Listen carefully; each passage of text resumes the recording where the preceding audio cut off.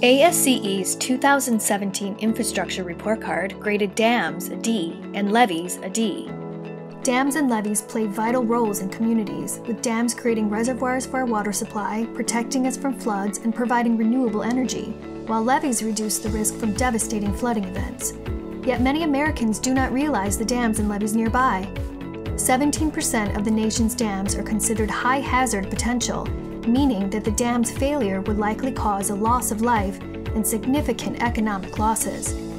At least 60% of America's population lives in a county with at least one levee, and levees protect more than $1.3 trillion in property.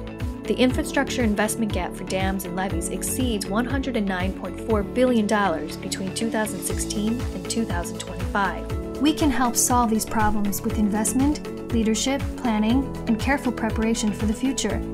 Be part of the solution. Call your elected officials, share the infrastructure report on social media. With action, we can improve America's infrastructure.